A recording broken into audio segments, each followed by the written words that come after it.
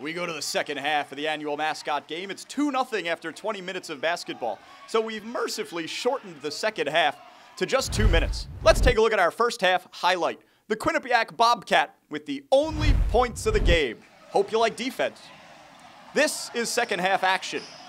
Lucas the Stag battling against Petey the Golden Griffin. Those two have gone at it all afternoon long. The Golden Griffin, oh my! Oh, the humanity! Lucas the Stag lost his head. I hope we never have to see that again. Let's take a look at the replay.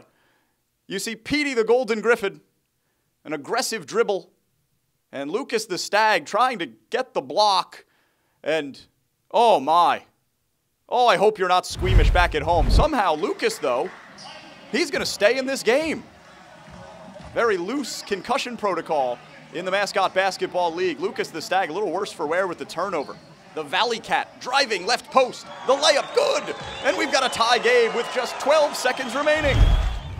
See, the Valley Cat, traditionally a baseball player, goes with the granny-style scoop shot. And we're all tied up. High drama inside the Times Union Center. Time winding down. Peter the Peacock works the ball to Frankie the Fox. Frankie, pressured by AJ the Bronc, coughs it up.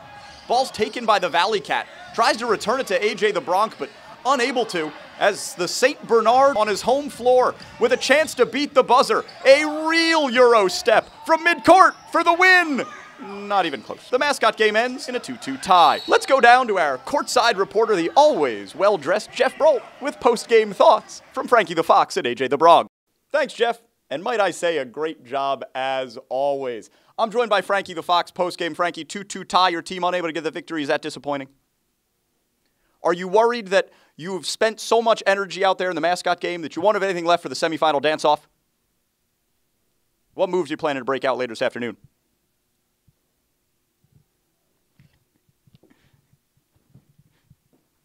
Tough to top. Let's bring in AJ the Bronc. AJ the Bronc in this Mascot game did not score as most of his counterparts did. Do you feel the lack of opposable thumbs really hurt your ability to put the ball in the basket?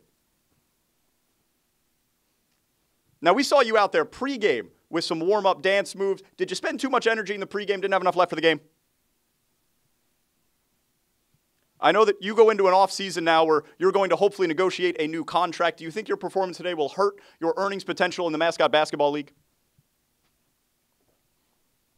AJ the Bronc, all about that paper. Mascot game ends in a 2-2 tie. We're back after this on the Red Fox Network.